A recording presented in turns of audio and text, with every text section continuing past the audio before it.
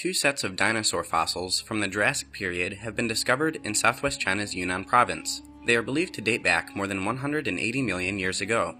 One set has been identified as that of a Lufungosaurus magnus by the Institute of Vertebrate Paleontology and Paleoanthropology. The fossil is 5.3 meters long, with multiple vertebrae and complete hind legs. The dinosaur is believed to have been 9 meters long in total. The fossil we've retrieved is about 70% complete. It was buried in a stratum that dates back to the early Jurassic period. It is very rare to find such well-preserved dinosaur fossils from that period. Although some parts of the dinosaur are missing, the fossil we found will still aid in research concerning geography and dinosaur evolution, as well as the climate and environment at that time. Another fossil, that of a Lufungosaurus huinae, was found about 500 meters away from the site of the first discovery. The fossils were discovered in Yunnan's Lufeng County last month by road maintenance workers. We found some fossil pieces during our road maintenance work.